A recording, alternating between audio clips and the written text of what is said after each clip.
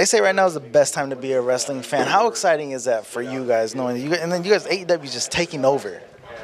It's really special because obviously, like, we're both wrestling fans, and to be part of something that you can relate to being a fan of wrestling. I remember being excited when Chris Jericho would come out, or being mad when my favorites win and lose. But now I'm a part of that experience for somebody else, and it's so cool, and it's surreal in a sense because you don't think of yourself like that, but it is. And you see these little girls coming, doing the DMD, and all the little kids dressed up as Orange Cassidy, and it's just like it's a pinch me thing. Like, what is this life we get to live?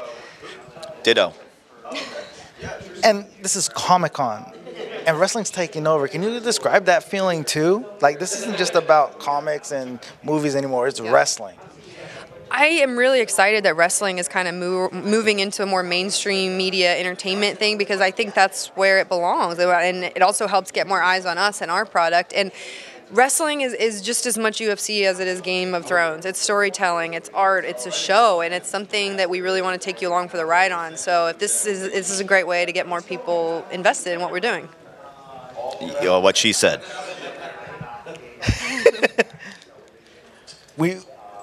AEW week after week. Why is it important? Because everybody follows the stories and it's important. And they follow your character too. We get like she says, people dressing up like you. Does that mean anything to you at all?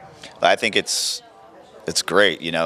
Every single week, if you're a fan, you're gonna see a new show every single week, and there's nothing else in entertainment besides sports. But even then, sports has an off season. With wrestling, you turn the TV on Wednesdays at 8 on TBS, you'll see a brand new show, and I think it's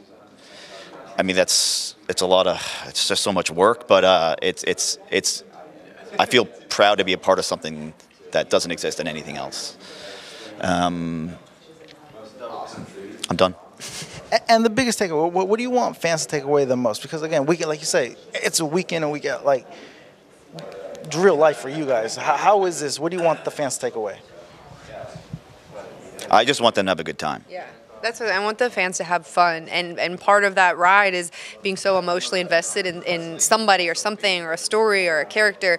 Whether you hate somebody so much you want to fight them, you want to jump the guardrail when they come out, or if you love them so much you're heartbroken when they win or lose. That experience is so much fun, and it's a movie. It really is, and to take people along for that ride, that's what we want. We want them to have a good time. Got that emotion. That's it. You want the emotion. You don't want to have people not care. That's the worst thing.